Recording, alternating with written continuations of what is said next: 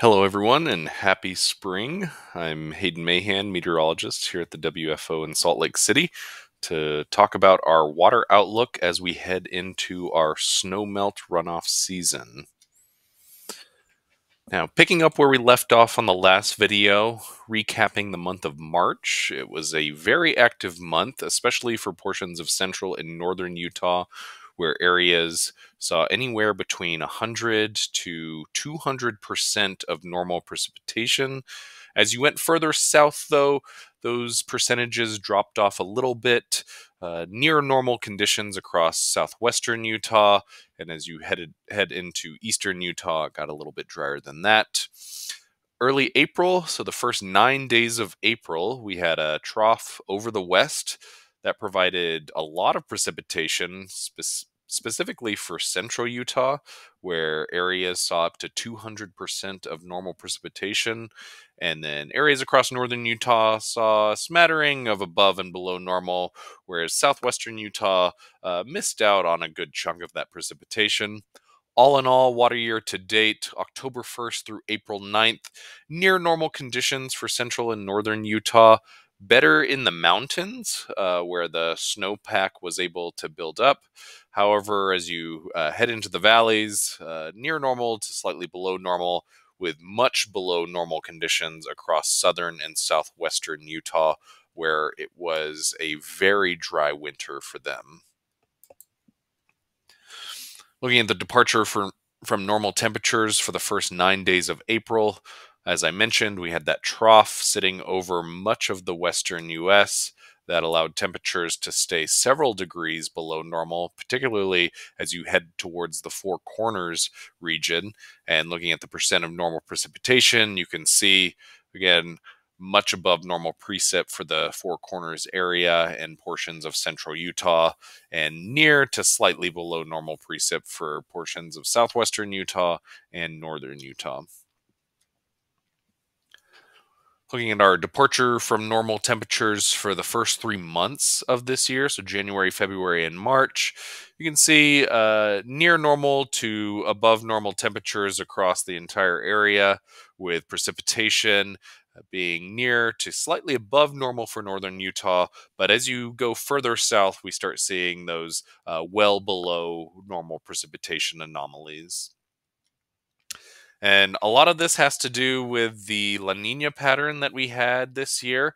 And it was a very typical La Nina pattern, as we saw the storm track further north, with a lot of our storms coming into the Pacific Northwest and moving southeast. So that favored areas further north with near normal precipitation. But as you go further south into the desert Southwest, much drier conditions, historically dry for some areas of the desert Southwest.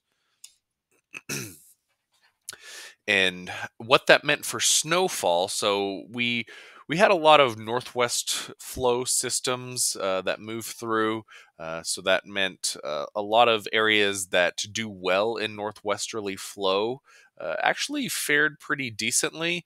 Now, a lot of these storms, they didn't really, they kind of had weak dynamics to them. So a lot of this precipitation, especially the snow, was orographically forced. And you can see that when you look at the location for Salt Lake City. The airport received 18.1 inches of snow on the season, but just a little bit further to the east, the Bountiful Bench was near normal snowfall, I should say, with anywhere between 70 to 90 inches of snow on the year. And you can see the figure on the right shows the percent of normal snowfall.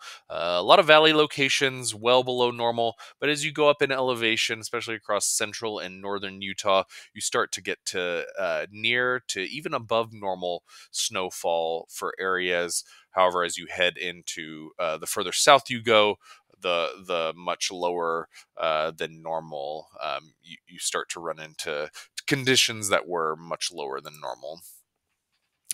And recapping our snow water equivalent statewide, it really came in four kind of storm trains, if you will. The first one being in early November. That's what really got the snowpack going. But then we kind of plateaued for a few weeks. And this was kind of the pattern.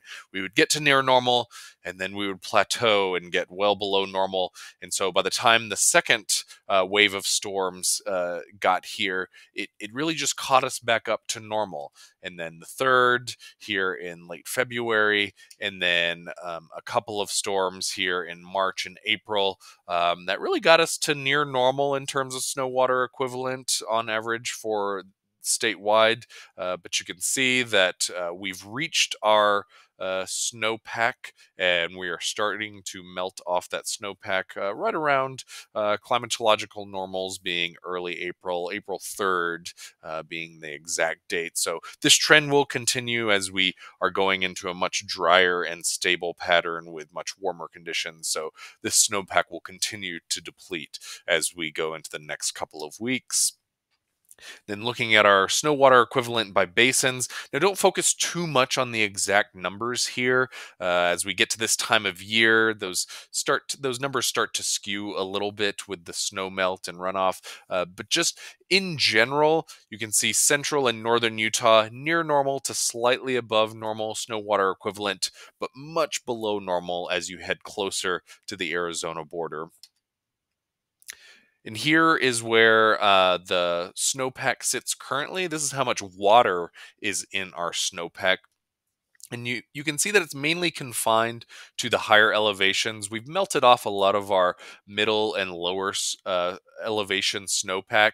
You can see here back on 1 month ago, we did have a little bit more lower and mid elevation snowpack, but we have since melted all of that off. Again, we didn't have too much in the way of mid and lower elevation snowpack for the year to begin with. So what we did have is all melted off, but we still do have quite a bit of water up in the mountains, especially for central and northern Utah, not so much further down south. And if we compare this time this year to what we were seeing last year, you can see how much more snow was widespread. Again, last year was quite a bit above normal for precipitation across the area. And then if we look back to our historic season 2 years ago, you can see just how much snow we had on this date 2 years ago. A lot of low and mid elevation snowpack and tons of water at the high elevations. So really, if you look at this year, especially for central and northern Utah, this is more typical of what we tend to see. This is more average. The past 2 years were just so abnormally wet that it makes this year seem abnormally dry, even though it's near normal for central and northern Utah, albeit very dry for southern Utah. Now, we are still reaping the benefits of these very wet winters these past couple of winters. You can see our reservoir levels are very healthy. We're actually slightly above above where we were this time last year in terms of capacity, and about 20% above where we typically are this time of year. And we will continue to benefit from the past couple of years. That water can take a while to reach these reservoirs, sometimes on the order of months to even a year or two from the time the water melts and percolates through the rock and the soil and finally gets to the reservoirs. So we are certainly still benefiting from the past couple of years, really wet winters. And then looking at soil moisture conditions. So this is going to tell us how efficient the water is going to run off into these reservoirs and streams this year. So the drier the soil, the less efficient of runoff. The wetter the soil, the more efficient. So you can see this past fall, really before the snowpack started to get going, we were dealing with drier than normal soil conditions across all basins. Look back to the previous fall, and we were dealing with wetter than normal soil moisture conditions. And so area wide, that is it's showing drier soils across all basins, especially compared to last year. So what that's going to mean for this year is a little bit less efficient runoff. We're going to lose some water just to replenishing those soils and moistening up those soils. So a little bit less efficient runoff. And then looking at our soil moisture conditions, again, this graph is a little bit skewed because we've just recently been melting off things. So the soil moisture appears to be a little bit more moist than what the reality is. But overall, we're looking at near normal soil moisture conditions for northern and central Utah, again, coinciding with that near normal snowpack. But as you go further south, our soils are a little bit drier. And then the graph on the right shows our statewide view of soil moisture conditions, right at average. But we've started melting off a little bit earlier, so expect that peak to probably come a little bit earlier before our soils start to dry out in those hotter, drier months of summer, June, July, and August. So, what does this mean for our water supply forecast? So, how much water is going to be entering these reservoirs and streams?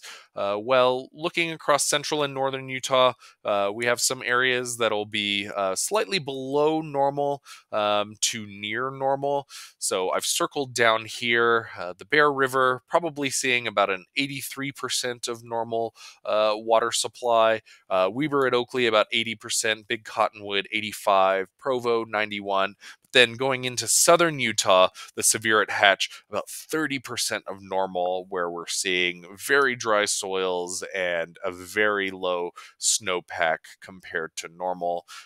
So the water supply forecast generally favors below to well below normal supply, along with but areas that do have better water supply are going to be in those areas with better soil moisture conditions and better snowpack conditions. Um, all in all, not expecting too much in terms of flooding along reservoirs and or along rivers and streams. Probabilities less than 10% across just a few areas. So flooding shouldn't be too much of a concern this year during our snowmelt runoff. And in terms of drought, we have seen drought development, especially across western and southwestern portions of Utah, where severe and extreme drought has crept in. As you go further north and northeast, we have abnormally dry and some moderate drought conditions persisting. And as we go forward, this drought outlook through the end of June. Drought is probably going to persist in the areas that it exists already, and drought removal is not very likely. However, drought development for new areas is also not very likely.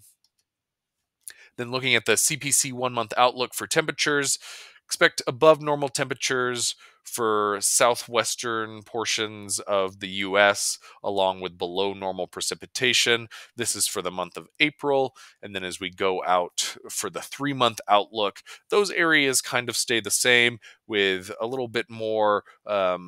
Greater probabilities of below normal temperatures across much of Utah and really the Intermountain West. And that goes through the end of June. So, key takeaways: large difference exists between snowpack across northern Utah versus southern Utah, with southern Utah struggling to reach even half of median snowpack.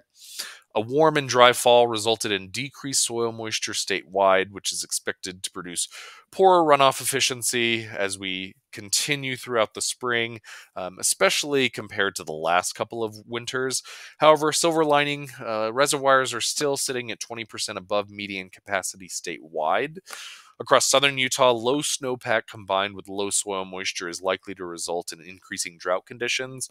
And snowpack has peaked across all Utah basins and will gradually decline in the next several months. And if you would like to reach out to myself, you can, here is our contact information, as well as our senior hydrologist, Glenn Merrill, and our meteorologist, Julie Cunningham. We're all part of the hydrology team here at the Forecast office. So feel free to reach out if you have any questions. Otherwise, we will see you in the next update.